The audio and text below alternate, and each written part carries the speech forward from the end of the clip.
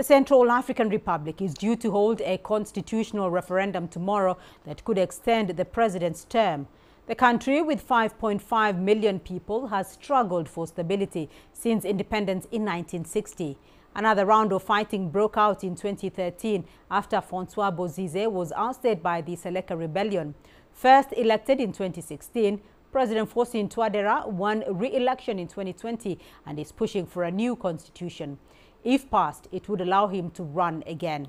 A number of armed groups and opposition parties have rejected the draft, saying that it allows Touadera to extend his mandate, expiring in 2024. CGTN's Robert Nagila reports. Voters in the Central African Republic will head back to the polls to vote for a new constitution on July 30th, 7 years after they voted for an interim constitution in 2015.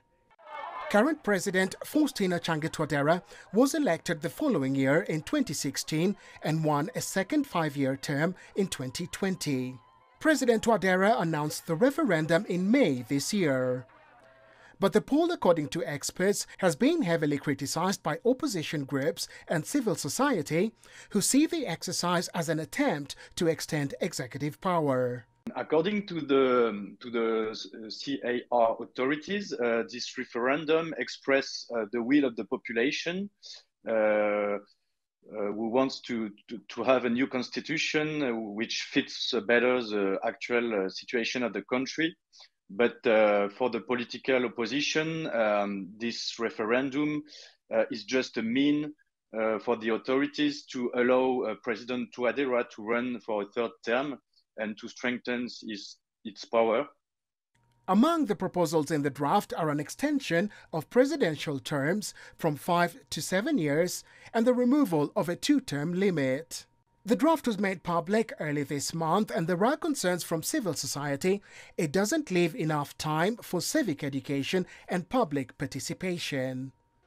There are also security concerns outside the capital, Bangui, and it remains to be seen if the government can conduct the poll throughout the country. There are still some armed groups in the country, but they have been weakened first by the counter-offensive launched by the Central African Army and Wagner in 2021. These armed groups reorganized at the end of 2022 and stepped up attacks on the territory using new methods such as homemade drones equipped with explosives. However, the presence of these armed groups in the center of the country at least has been weakened and is now more concentrated near the border with Chad, Sudan and Southern Sudan. In 2015, voter turnout for the constitutional poll was 38%.